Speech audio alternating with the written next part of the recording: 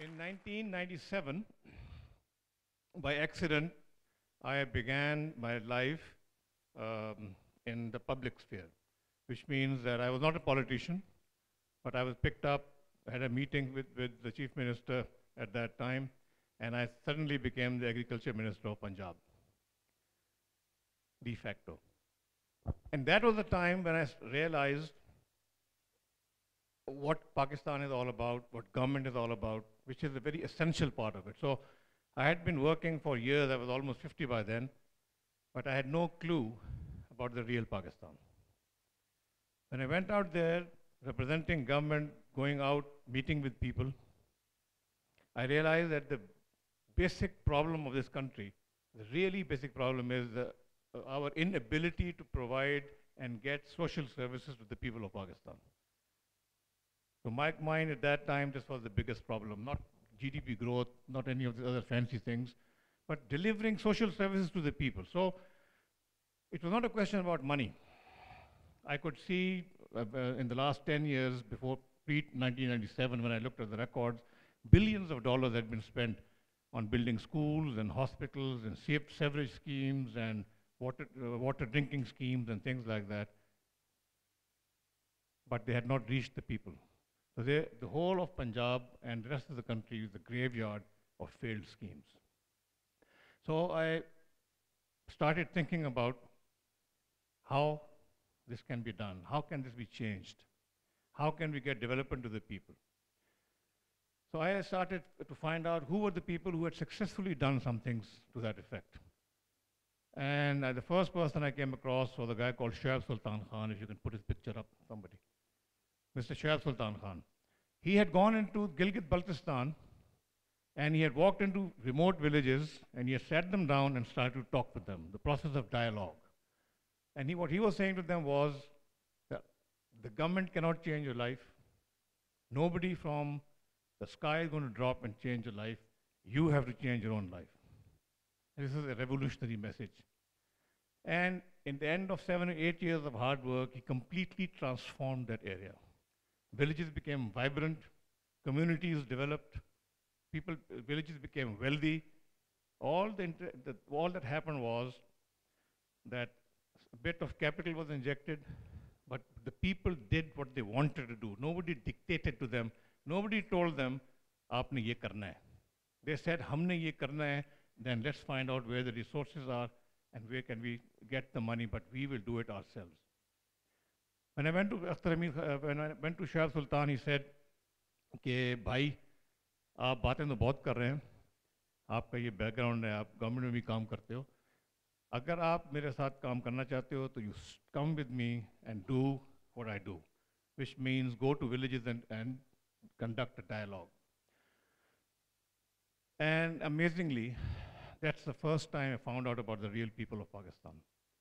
When he went into a village with him, it was all set up. Villagers would get together in the mosque or in a community hall, and he would start a dialogue. Believe me, for the first hour, nobody was talking. The villagers, well, they were talking, they were speaking, but they were not talking. They would try to size us up, and I went into many dialogues with him, so I realized they would size us up and say, "Ye kya karne hain yahan pe? What do they want to hear? Let's just tell them what they want to hear so they can disappear fast." They didn't want to talk to us. Ghanta, डेढ़ के बाद, with Shoaib Sultan's own way, then real conversation would start. And they would start speaking the truth, and the truth was very bitter. They were alienated. They just did not trust government. They did not trust NGOs. They did not trust any do-gooder, because they said these people come with preconceived ideas. They have no idea what we're all about.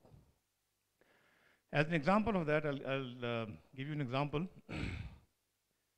I was trying to start a health project, which later on took off and became a very large project in Pakistan called the People's Primary Healthcare Initiative. But when I was having a dialogue with villages in the area, my idea was to take a basic health unit, which is not functional without a doctor, and put in a doctor and ask people if that would work. So I would ask people, I'll provide a doctor, will you come? And they said no. Why not? Because he'll write a medicine He'll write out a prescription, and then we'll have to go to the town to get it anyway, so you might as well go to town. So I said, if we provide medicines, will you pay for it?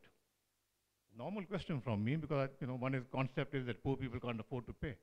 And when I said that, everybody started laughing. There was a collective outburst, because then they looked at me strangely and said, what do you think we do now?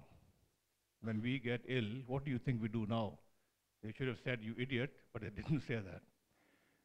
So, fundamental problem of this country is that there is a complete disconnect between the elite and between the people of Pakistan. We, you, all of us belong to a different society. They belong to a different society. We look at the poor very superficially. We look at our servants, we don't look at what the servant does when he goes home, how does he react with his children, what are his issues. We just look at them very superficially.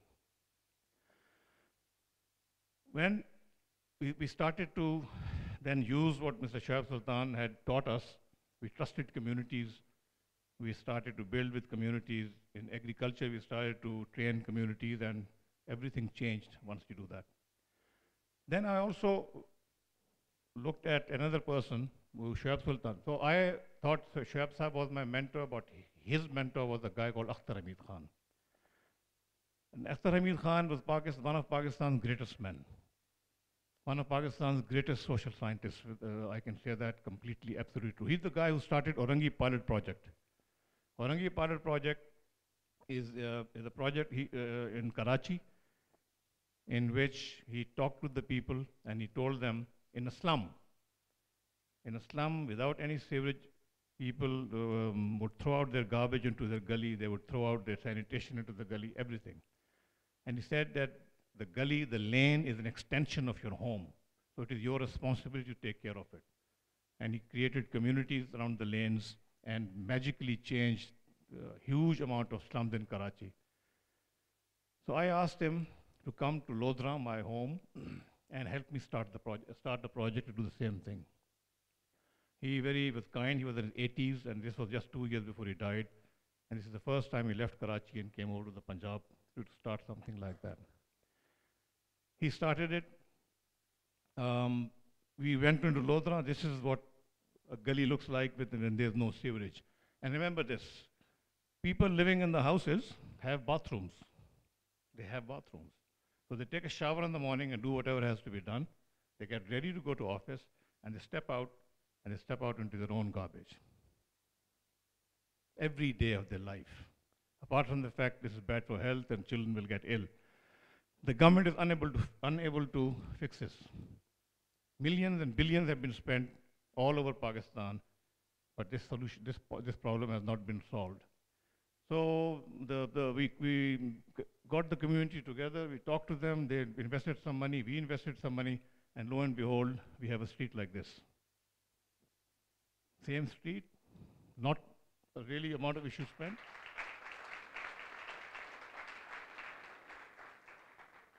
And the people did it themselves.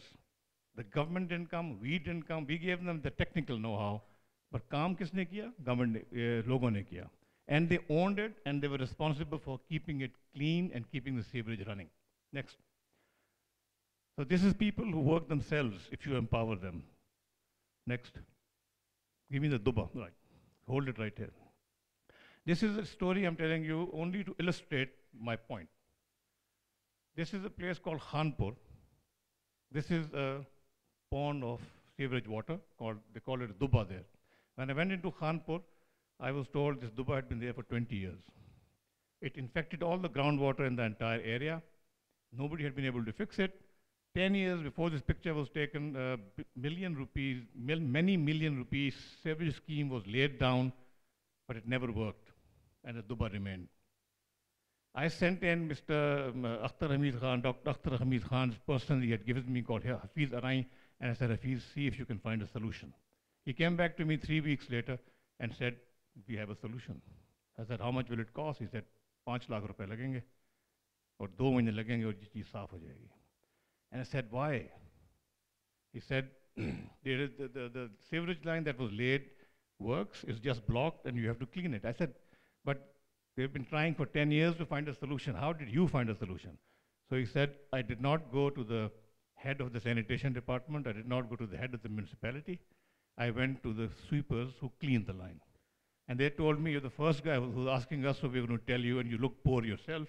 Otherwise, we haven't told this secret to anybody else. Because there is a complete disconnect. Our government operates from the top down, not from the bottom up. So there is no information on the real problems. People sit in air-conditioned offices and they take decisions saying that we know better because we speak better English and we wear better clothes, so therefore we are smarter. That's never true. So this was cleaned up in 3 weeks as promised by Mr. Hafiz Tareen. And who did it? Listen, look at these people. Can I have the faces of the people, please? This was a huge, huge pond. By the way, this is now cleaned up and there's a park now. Can you fast forward to the people?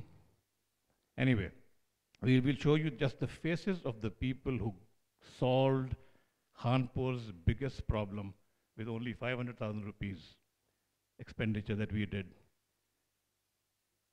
My point that I'm trying to make is, and I have 5 more minutes to go, is the fundamental disconnect between the elite of Pakistan and the people of Pakistan has resulted in a fundamental disconnect between government and the people. Decisions are taken top down, nobody listens to real people. And this takes me back to a lesson I learned when I was doing an MBA at University of North Carolina at Chapel Hill. We had a guest lecturer who came in and he said, a very successful businessman.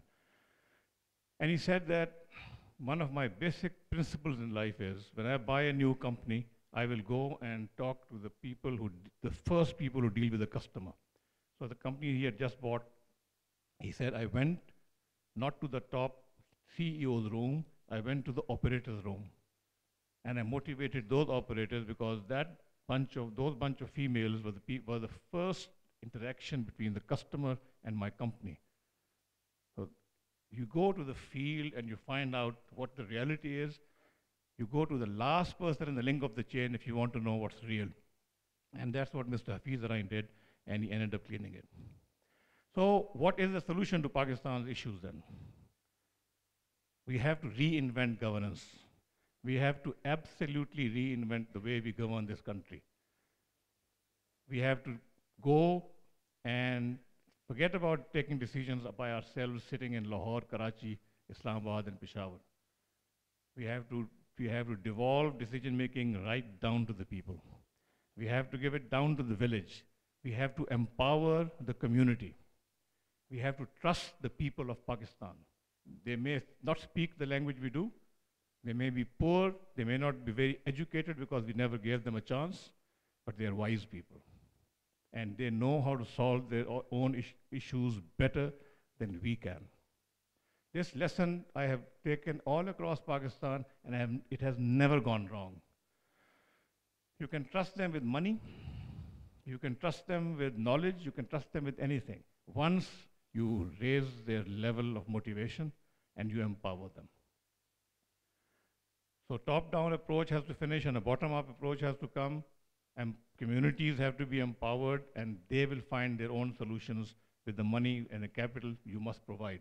But they must share the capital also, because unless they share, they do not own it. Finally, can it be done in this political setup? No, it can't be done in this political setup. Unless politicians change, the country will not change. Unless we change, unless you force the change, unless you vote for people who understand these things, this country will not change, because the system is too entrenched. So we have to recognize heroes like Akhtar Hamid Khan and Shah Sultan, bring them up, change the way we spend our money, and go down to where the people are. At the end of the day, think about this, my last few seconds. Think about the fact, we now have a government which is trying to deal with a passive population. Decisions are imposed, villagers wake up one day and somebody comes in and says, we've given you this. without thinking of how and why, who's going to maintain that. Imagine a Pakistan in which all communities are empowered, are motivated, and there are hundreds of thousands of people, even millions of people, who get together and work for the betterment of their own little community, for their own school, for their own district. And that is what will change Pakistan, when you have millions of people motivated and working on their own and developing a dynamic Pakistan. We have to get the people involved. Thank you very much.